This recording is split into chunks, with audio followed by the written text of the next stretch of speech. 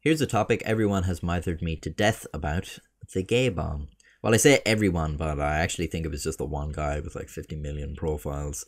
This guy is relentless. He's sending me messages, he's commenting on the videos, he's putting it in the Discord server, he's making fucking memes about it.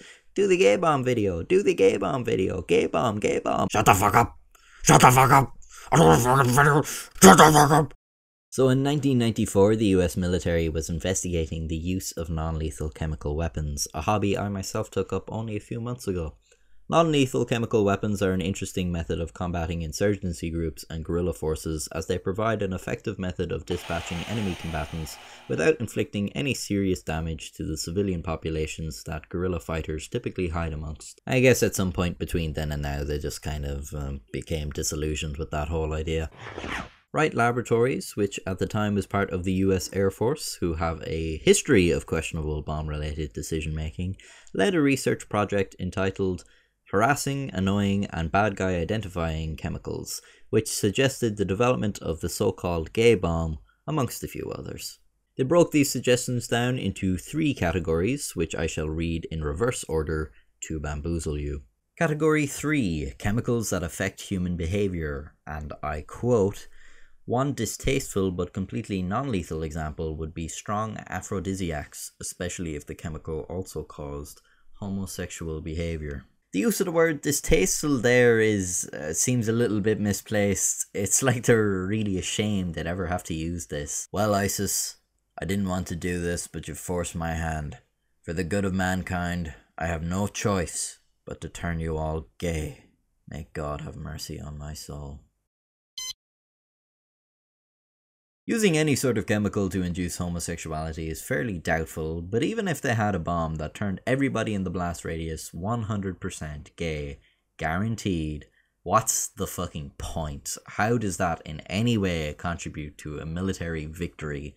They did realize being gay is not debilitating, right? But my main gripe with this suggestion is the fact the idea has been popularized as a bomb. I don't think a bomb is the best medium to weaponize such a chemical. I suggest the following as a much superior alternative. Gay thrower.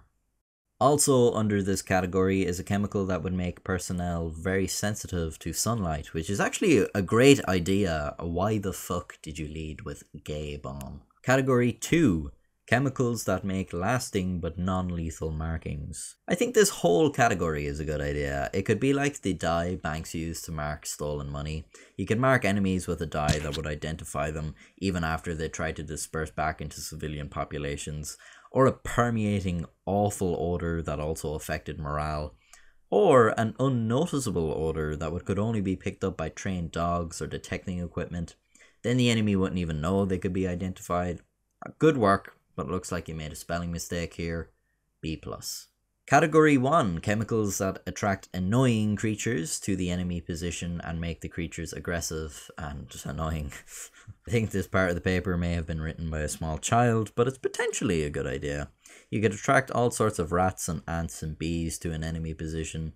Really only a minor inconvenience, but still probably more effective than being turned gay. Not that suddenly being turned gay wouldn't be inconvenient, you know, you'd have to leave the wife, get back into the dating scene, you have to take your earring out and put it in the other ear, there's a whole secret language you have to learn, but you could still shoot a person. It also seems a little complicated.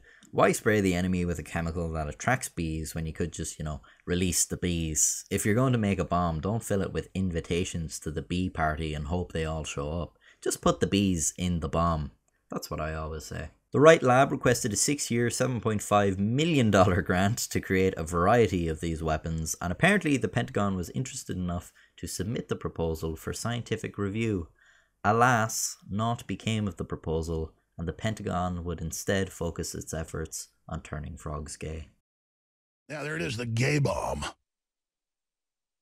Look it up for yourself. I mean, this is what they're... What do you think tap water is? It's a gay bomb, baby. And I'm not saying people didn't naturally have homosexual feelings. I'm not even getting into it, quite frankly. I mean, give me a break. You think I am like, oh, shocked by it, so I'm up here bashing it because I don't like gay people? I don't like them putting chemicals in the water that turn the friggin' frogs gay. Do you understand that? Serious crap. Hey, check it out. I'm now making t-shirt designs about my videos, which you can pick up in the link below this video. I'll pin a comment.